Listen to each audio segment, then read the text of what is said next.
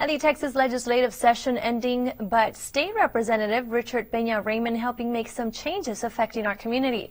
Fox 39's Alejandra Guzman has details.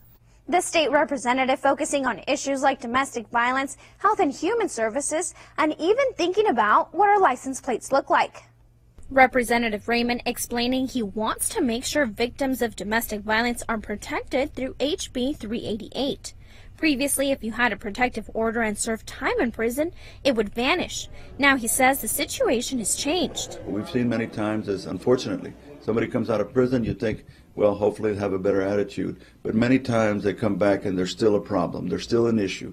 And we want to make sure that that woman is protected. However, the representative also pointed out SB 200, in which the state is working on the reorganization of health and human service agencies into one department, including Medicaid, CHIP, the regulation of nursing homes, adoption, foster, rehab, and mental health services, adding the sooner they help someone get better, the less it's going to cost. We believe that it's going to be better for the people that need help, for the patient, the person who goes in for the service. But we also see that it's going to help us save money, make it more efficient, and that's good too. But for those of you who enjoy customizing your license plates, Representative Raymond gives you what he calls a meaningful alternative with HB's 315s in God We Trust specialty plates. People will, if they want to get it, they'll have to pay a little bit extra.